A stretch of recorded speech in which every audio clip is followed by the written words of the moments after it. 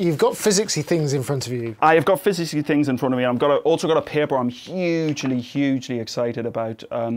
Unfortunately not from our group. I really wish I could say it was from our group. We've been interested in this type of thing for many years. So as you can see, it says autonomous scanning probe microscopy in situ tip conditioning through machine learning. And this is from Bob Walcole's group in the University of Alberta.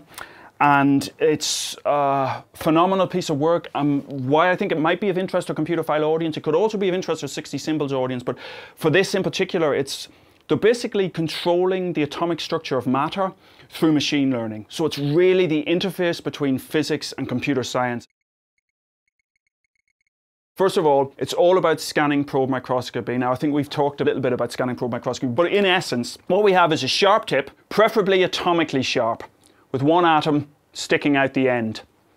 And that sounds really difficult to do, but it's in practice not that difficult to do. What is difficult to control is just how many atoms stick out the end and the arrangement of the atoms at the end. And that is really the bane of any scanning probe microscopist's life. But let's say we've managed to create this. We've got one atom sticking out the end. Here's our surface, here's our sample. You bring it in and you move it so you're almost at the touching point, sometimes even at the contact point, whereby you have a very small separation between the tip and the sample. So what we have is our sharp tip. We bring it in really close to the surface, and we do that using piezoelectric crystals. Actually, those barbecue lighter things that you use where you click at the end, piezoelectric crystals in those. So you bring it in really close, within an atomic diameter or so, and then you move it across the surface. And what you're picking up on is the interaction of that atom right at the end of the tip with the atoms at the surface. So you move back and forth, and build up an image that way. It's a slow process, but it's a process that is incredibly precise, and we sacrifice speed for that precision. And the other great thing is, because it's a probe, as well as imaging, what you can do is you can deliberately try to manipulate the surface. So you can bring the tip in, bond,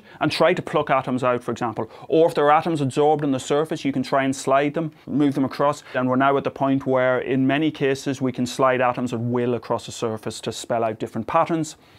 But, and there's a big but, as I said, the key thing here with scanning probe microscopy is controlling the structure at the end of the probe. And so we'll start off, we will take our tip, and the way we create our tip, the first stage in creating the tip is we put it into a solution of sodium hydroxide. I know this is chemistry for the Computerphile audience, bear with me. You etch it down to a sharp point, but that's not good enough. Generally, it's not good enough. Then you put it in your vacuum system, you move it in. You'd like to be able to see atoms, but most of the time you don't see atoms. So what do? Well, you apply a little voltage pulse to try and jiggle the atoms around at the end of the probe. Or you apply an increase in the current, and that can lead to effects which will move the atoms around at the end of the probe. That doesn't work, you crush it gently in. That doesn't work, you crush it a little bit further in. That doesn't work, you drive it in 0.5 millimeter or so and push it around and try to jiggle it around. How do you know if it's worked? Very, very good question. You go, does this image look good? Really? Yeah. What we really want to have is an image whereby what we're seeing is the structure of the surface, and that this has as little influence as possible. So what we really want to do is have as sharp a probe as possible, because, for example, if we have a probe that looks like this, where we've got a flat plane where each one of these atoms could potentially contribute to the image, that can lead to very confusing images because you've got multiple different imaging centers. Let's say we have something like this, so it comes in like this to the surface where you've got an atom here and an atom here, and both of those can contribute to the image. And sometimes it'll be tilted slightly, and this one can contribute more because it's closer to the surface, but this one can still contribute, it's reasonably close to the surface. So those are double tip images. They're the bane of the scanning probe microscopist's life, because really what you want to do is to get right down to that atomic level. At the moment, what happens is students, postdocs, researchers sit in the lab, and they literally just trial and error, push the tip into the surface, apply voltage pulses, try and coerce it into the state they want. And it's a massive bottleneck. Massive bottleneck, when in fact what we'd want is a sort of auto-tune or an autofocus button, where you get to the end of the day, your experiments might have worked okay, but perhaps your tip is not in a good state, and you want to press a button which is optimized probe, and go home and then come in the morning and do your proper experiments instead of driving yourself to distraction, just pushing the tip into the surface to try and change the structure of the tip. And that's been a long time coming. Scanning probe microscopy has been around since the early 80s, and we're still at that level. And Nottingham's no different. Many groups are still at that level where it's a PhD student in their second year literally banging their head against the table going, please work. That's why this paper is so important, and it's really nice. So what they've done, they've trained a convolutional neural net, and there are many good videos about neural nets and convolutional neural nets on Computerphile. Mike Pound has done a number of really good videos. I thoroughly recommend them. That's what they've used. They've managed to train it to distinguish between when it's got a double tip and when it's got a proper single atom tip. And they've gone that extra step and they've modified the probe so that it will recover the structure you need to get a good single atom image, as it were. This is a really big leap forward, and for me it's really exciting. I'm slightly disappointed that we didn't get that. We've been working on this type of problem for a number of years. Actually, another good reason why it's good to do a Computerphile video on this, actually we're computer scientists here in Nottingham, and a number of years back we tried to employ what are called evolutionary algorithms or genetic algorithms to try to tune the probe that way. It worked okay. It didn't work particularly well all the time.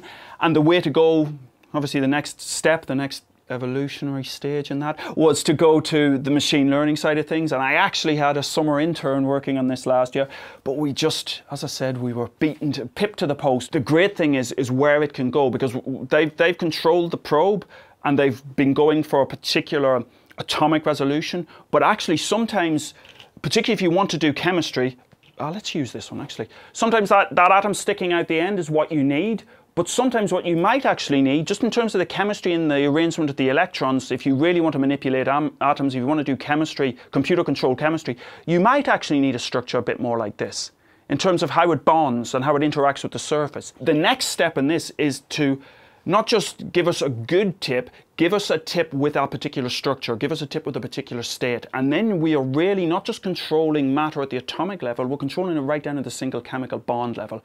And in fact, we're controlling it right the quantum mechanical structure of the tip. When we go a little bit further along these lines, you know, can we actually just tell it we wanted to build something like that?